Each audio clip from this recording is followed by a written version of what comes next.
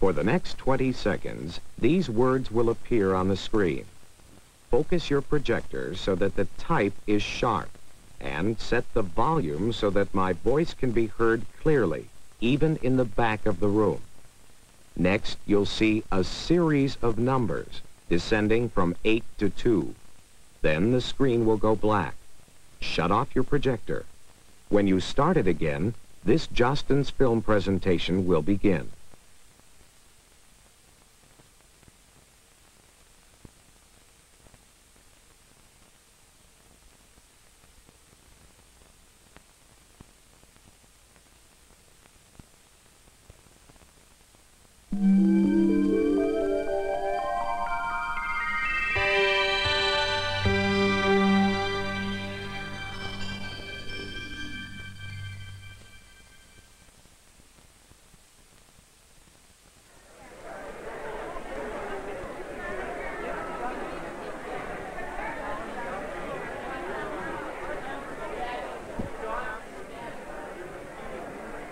Here we go.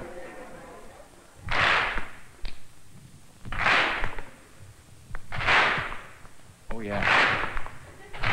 Fire.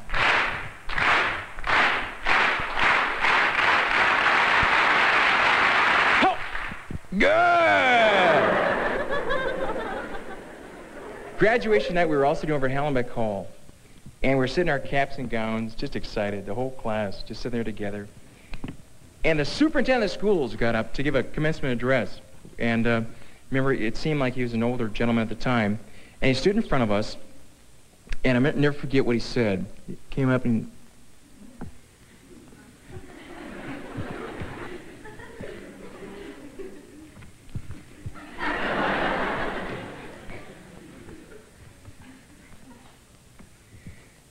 Graduating seniors, parents, faculty,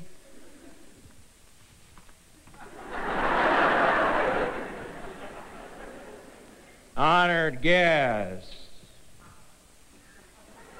the high school years are the greatest days of your life. I'd like to repeat that. And I thought about the things I'd been involved in, the things I did. And they were pretty good years, neat moments. But I thought, you know, hopefully, if all goes well beyond tonight, after I get my diploma, if all goes well beyond tonight, I'm going to be living for about another 50 years yet. And if these have been the absolute greatest days of my life, there's not a whole heck of a lot to look forward to. It's going to be an awful long 50 years.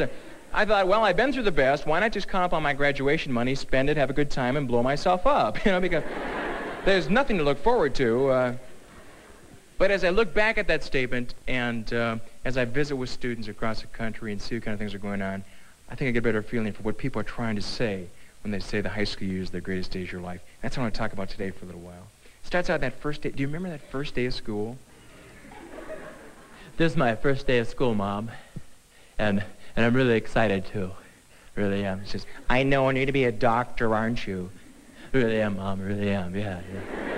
And pretty soon, through all this excitement, this huge 57-passenger school bus comes rolling up, lights are flashing, stop sign comes out, a door magically opens up, big fat school bus driver says, get in, kid, and shut up. Little guy panics, Mom, Please. Don't put me on the bus. I promise I'll do anything. Promise I won't shove noodles up my nose anymore. please. And the mother is just, no, you have to go to school and be educated. Go. And she gives him a push, and he trips into the bus. And as the bus pulls away, she looks to see him, and there he is in the back window going. And the tears are coming down.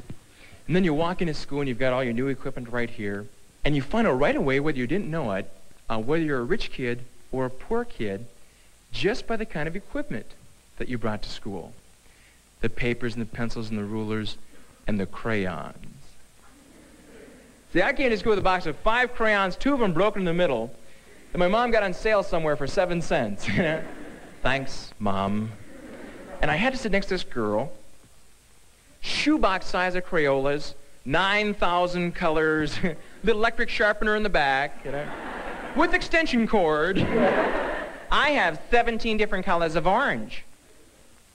I don't even have orange. and you felt bad right away. And then after you've been in school for a little while, you start to understand some of the systems and some of the things that are happening, and you find out that every now and then they bring in these wonderful people, and they replace the teacher, and they're called substitute teachers. Yeah. Isn't it fun? First thing that happens when a sub walks in the room, you turn to a friend and say, let's switch names. You take Mark, I'll take Mary, okay? And some of my favorite people in school, I loved them, were the school cooks. Yeah? Didn't you love it? Don't you love school cooks? Short little chubby ladies about 4 feet tall. Hey, want some more goulash? Yeah. Next time, I want to put it in the tray. You know what my favorite thing about high school, though, has got to be high school romance. You know that? I love high school. You're the girl, what romance? Your time will come, dear. Making that first phone call, that has got to be one of the most frightening things to do, is to make that first phone call. It's scary, because a guy will go up to a girl at lunchtime and get her phone number and go home that night, wait till about 9:30, so, kind of dark outside. Put some music on the radio, sounds cool in the background, I'm hip, yeah. Work on a voice to say hello. It doesn't come naturally. It's practiced on for quite a while. Hello? No. Hi there. Hey. Yeah, I like that. Dial that magic number. Yeah.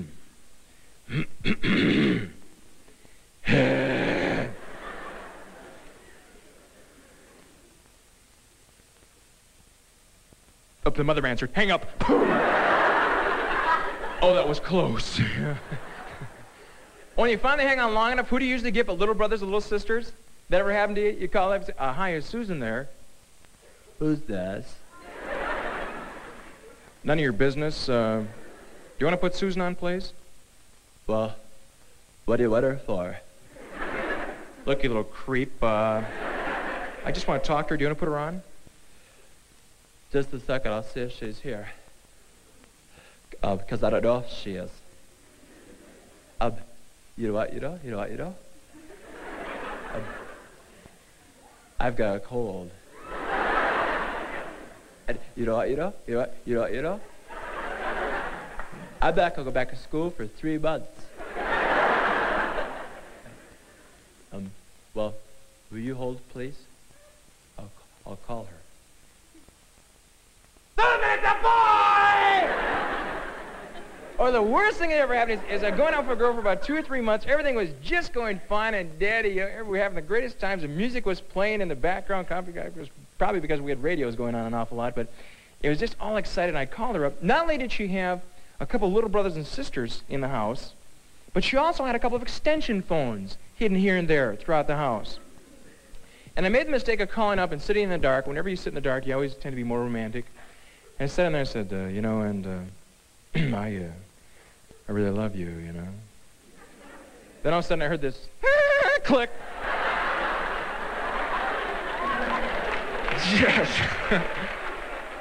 And you go over to the house the next day, and there you see little brother lined up with all of his neighborhood friends. Oh, you love her, you love her.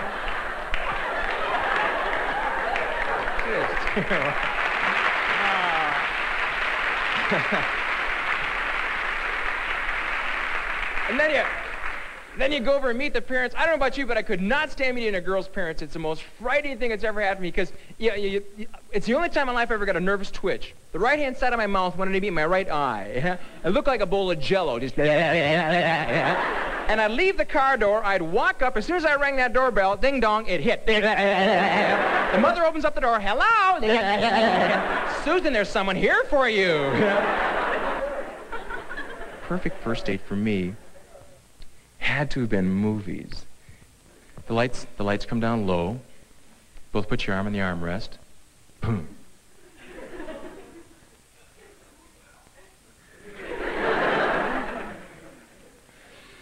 We're touching arms. We're really touching arms. Oh, I think I'm in love. Try to put your arm around a girl. Honest to goodness, this really happened to me. Paramount Theater in St. Cloud. First time I tried to put my arm around a girl, gave her a bloody nose. Oh. Right there, yeah. The people behind us were saying, did you see that? You know? And the girls say that the blood is coming down. You know, are you okay? Are you all right? No, I'm fine. I'm okay. Just don't hit me again. Will you, Bruno? You know. My favorite night of the year has got to be a graduation night. I love graduation night. What a special time that is. That's when a class is just so together, and there's such a unity in the school, and a lot of magic happens. It's so neat to see, especially when you see these big guys who are in their caps and gowns, and they're just graduating, they've got that diploma, and it feels like an Olympic gold medal to them, and you can see them every time, and they'll come up and they'll go, Dad, get the camera, will you? I'll get a picture over here. All right. Mom? Come here, Mom. Come here, Mom. I'm not going to hurt you. Come here. Come here. Get a picture of us on graduation night. Remember that first day of school? When you pushed me on the bus? Still got the scar right here. Remember that time I forgot that book at home, and you had to bring it to school for me, and you brought it to the cafeteria, and you had curlers in your hair, and they took your picture and put it in the yearbook? I'll never forget that, Mom. Remember when I went out for homecoming? I got the dent in the car, and you let Dad think that you were the one that did it? Well, you've done a lot for me, Mom, and you got me through school, and I love you, Mom. I really do. Yeah. Smile. Right? Mothers are so beautiful. Mothers just melt. They just. Oh, go on. Oh, stop it. And they go on like that. These are the moments. These are the moments that people are talking about. When they say that the high school years are the greatest days of your life, I think that's what they're talking about. Because hopefully each year, you grow in a way where your life is richer, where you have some magical things happening to you, that each year gets better for you. But we'll have to say one thing about the high school years. They are the greatest days of your life so far. And the high school years have such moments in them that no matter how old you get to be, they keep coming back just alive and fresh and well. Moments of those true friendships, moments of the first romance, moments of the special teachers that have had an impact on your life, moments of the feeling of belonging to this school. But some people, they pass them up. And I didn't understand it when I was in high school, and I didn't understand it until recently, why people pass up on such moments and don't take an active part in them, until I took a walk back into a first grade classroom this last fall. And let me tell you, before you graduate, you've got to go back into a first grade classroom and take a look. And do you know that we were all the smartest student in the class back in first grade? You remember how we used to raise our hands up? They'd say, what's the answer number one? And those hands used to just come up, and we would just get all wiggly and just go all over the place, and they'd fall out of the desk, and they'd get back in, you know. And it just, you know, we thought we were on a game show going for the Amanda refrigerator freezer. Just, oh, please call me, please, oh, please call me. And the teacher would just sit there and tire us out for about 5 minutes, you know. And finally say, yes, Mark, what's the answer? Oh, it's 15. And she'd say, oh, I'm sorry, that's wrong. And so the whole class behind us would go, ha, ha, ha, ha, ha, ha. Sharon Brock's a dummy, Sharon Brock's a dummy. And it kind of hurt, and as we kind of slid back into our desk, it kind of hurt, and we kind of, but then about third grade, that hand was more like this, you see. And about seventh grade, it was right here. And freshman year, it's about like this. And by the time you get to be senior, it's, man, no way am I going to put my hand up in the air. I've been through that game too many times. And that's what happens to us. Or to that girl who goes to the dance for the first time, and she's a freshman or she's a sophomore, and she's a pretty girl. And she's standing over here by the dance. She's saying she'd like to dance, but a guy comes over and he says, do you want to dance? And she says, well, I'd love to, but I'd like to kind of wait till there's maybe more people on the dance floor. Well, rather listening to what she said, he takes that as a form of rejection. The way we protect ourselves in high school is with put-downs. He's going to protect himself, so he says something like, Hey, that's okay. I mean, you're ugly anyway, you know? And he goes back over to his friends, and he's a big man. They all laugh at that line, and they kind of joke about it.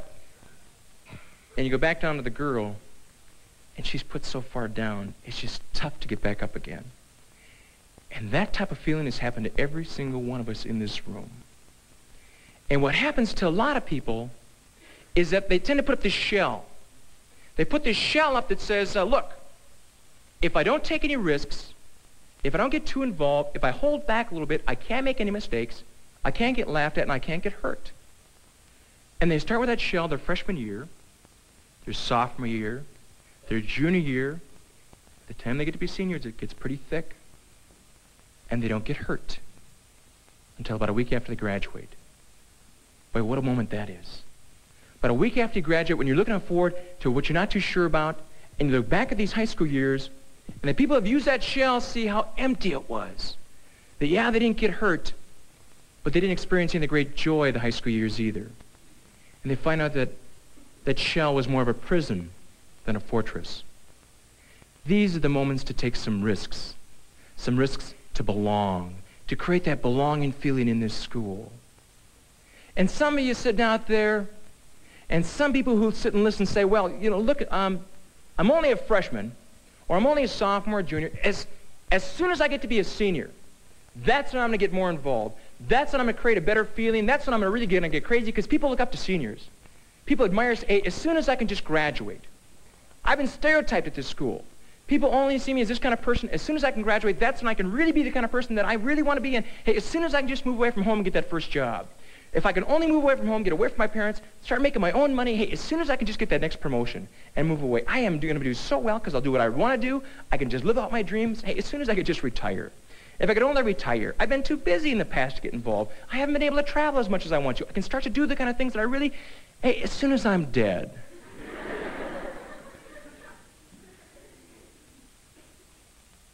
As soon as I'm dead, I'll have all the time in the world.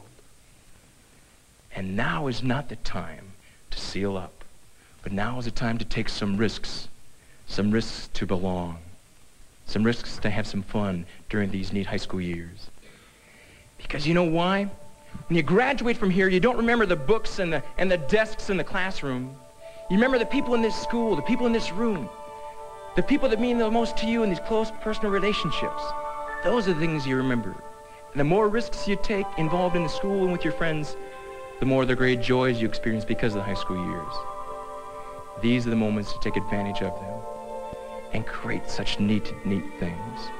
It's a time to take apart, to be apart, to make these days the greatest days of your life so far.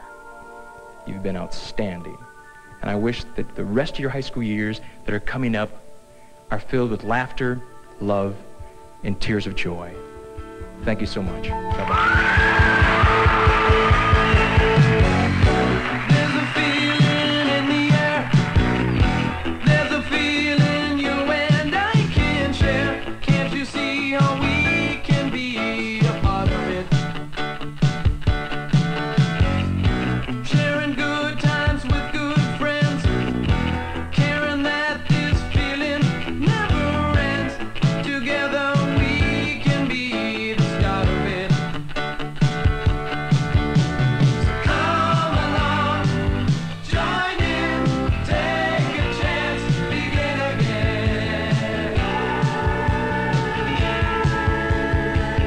Making sure these are the greatest days. Whoa, whoa, greatest days. Whoa, whoa, greatest days of my life so far. Anyone can be a star.